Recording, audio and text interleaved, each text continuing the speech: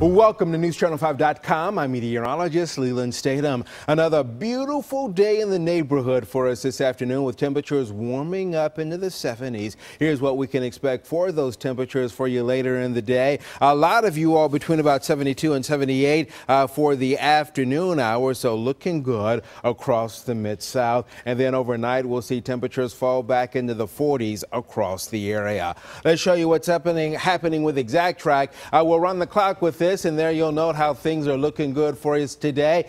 Beautiful sunshine out there, and then around the area tonight, mainly clear. Got evening plans. You're in great shape there. Another nice starry night for us out there. As we work our way toward Thursday afternoon, we will get just shy of the 80-degree mark. We are dry, but as we work our way toward Friday morning, see a little extra cloud cover coming in here. That's a front. Now, this front doesn't have a lot of moisture with it. You see a couple of dots of green. So, yeah, there may be a stray sprinkle or a light shower late Thursday night and early Friday morning. Key thing, though, is this front's coming in and bringing in another round of cooler air, some of the coolest of the season. Let's show you what's happening with real sky for you today. In Nashville, we'll make it up to right around 77 and a wind northwest at around 5 to 10. Your 7-day now. Tomorrow's high is at 78, 73 on Friday. And then look at the weekend numbers. And some of the computer models are even lower than that 64 on Saturday. We'll go the conservative right now and may tweak those numbers in the next day or so.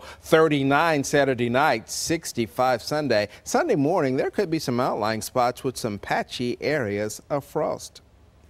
Let me show you our weather artist today. She's got a mess of sunshine. This is Hannah from Nolensville Elementary School, a student in Mrs. Lauer's classroom when this was done during the last school year. So, Hannah, we appreciate that. Meanwhile, I got a note from Maria Molina. Maria is with New Vision Academy, and they wanted to be the school of the day. So, everybody at New Vision Academy, hello to all of you.